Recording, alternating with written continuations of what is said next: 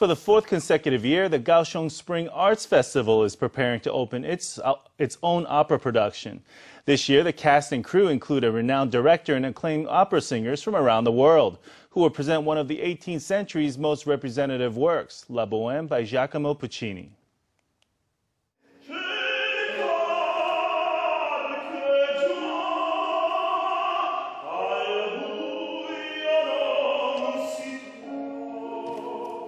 This amorous aria, titled "What a Cold Little Hand," is a favourite from the first act of La Boheme.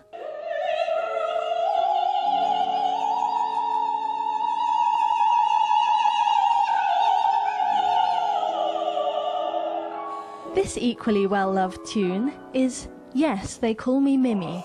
Italian tenor Massimo Giordano and American soprano Inna Dukach are taking the stage in Kaohsiung to tell the timeless story of love, death and life among a group of young bohemians.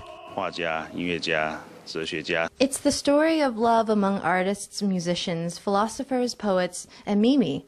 I hope everyone will come and watch this contemporary version, a story about a salt-of-the-earth kind of love that's entangled with bread-and-butter issues. I really wanted to create a La Boheme which felt very modern and felt very contemporary for audiences here. The cast of the production includes acclaimed Taiwanese vocalists, and all the technical work has been handled by local professionals, from costume to set design. Members of the chorus were chosen through audition, in the hope that the classic opera, which is slated for June the 15th and 17th at Kaohsiung Cultural Center, will properly represent Taiwan and draw a full house.